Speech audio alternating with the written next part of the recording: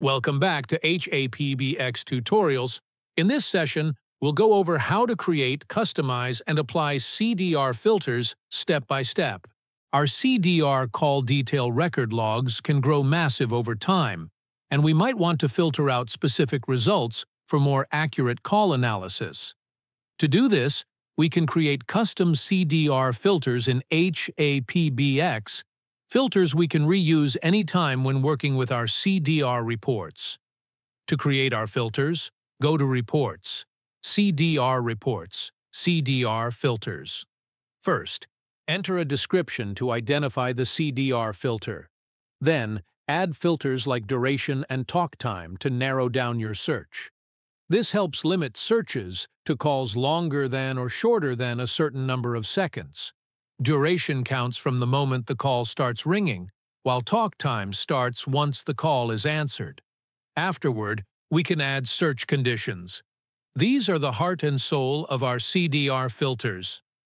With search conditions, we can make our CDR filters as specific as possible.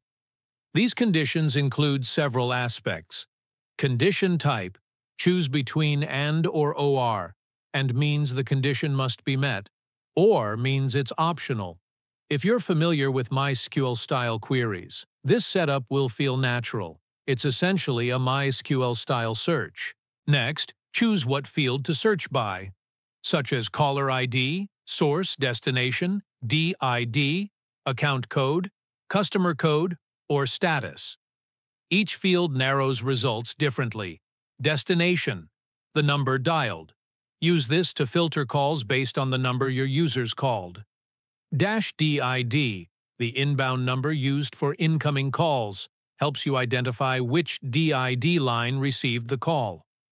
Account code identifies a group of extensions sharing the same code, useful for tracking departments or projects. Customer code links calls to a specific customer profile, ideal for customer-based reporting or billing. -status defines the final call outcome. -shows if a call was answered, missed, busy, or failed. The call type helps define how calls flow through your system. It can be internal calls between extensions, incoming calls received through a trunk, outgoing calls made through a trunk, transit calls routed through one trunk to another. The value defines the specific data you want to match in a field. For example, a number, code, or name. You can also use the Exclude option to decide whether this condition should be included or excluded from your search.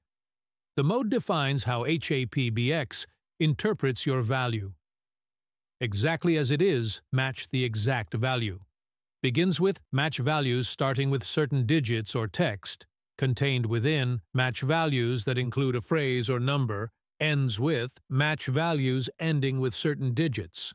You can create as many search conditions as you want. Click Add to insert a new one or Trash to remove it.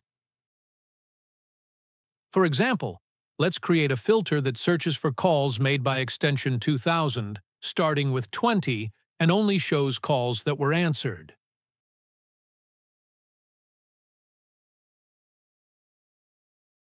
Apply the filter in Reports, CDR Reports, CDR, click Refresh, and your filtered CDR results will appear.